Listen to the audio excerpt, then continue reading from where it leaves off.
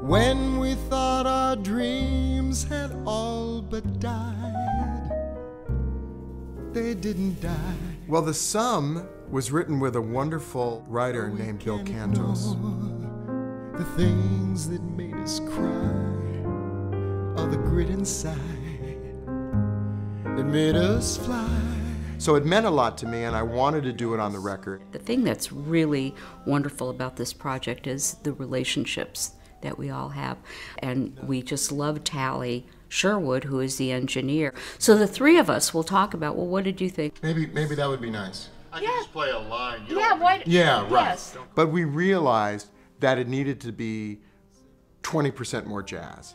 So we did a couple of things, we were trying things, and then finally we got it to Jameson Trotter. Did you like it, Mark? Did you like it, Barbara? Who unlocked the song in a jazz context. Yeah, we've worked together a long time. We have a really nice writing relationship. Jameson Trotter makes the best iced orange drinks I've ever had. He's also an incredibly nice person, and he's like a big bear, you know? And that's even before I get into how wonderful I think he is as a songwriter and arranger and piano player. We were looking for a keyboardist to do it. And Barbara said, why don't we use John Beasley? You liked another intro better? I'm not saying that, I'm just saying Because there's no way he's going to play the song and it's not going to be jazz. Because that's what he is. They had sent me the music a couple days ahead of time, and I kind of like penciled in a few chords that I might like to play, and they seem to like them. The song is sort of an open template, and we start kind of dissecting. I mean, you know, a great arrangement is a living, breathing thing, you know. I mean, it might be what's on the paper, but, you know, you start playing it, you know, and you start editing a little bit. Each moment we survive has brought us here. So I think it's 119, smaller.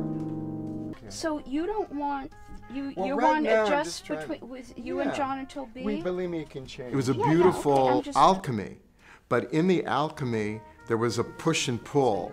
Jameson had written the arrangement, and there was something that he really liked in that arrangement that John didn't.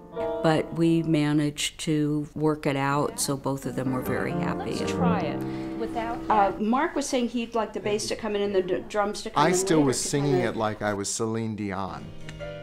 In my heart, I do believe. And Barbara wanted me to sing it like I was Mark Murphy. And so I was resisting with every shred of my body, but Barbara was right. I realized that the struggle really led to something beautiful, and actually it's my favorite song on the record.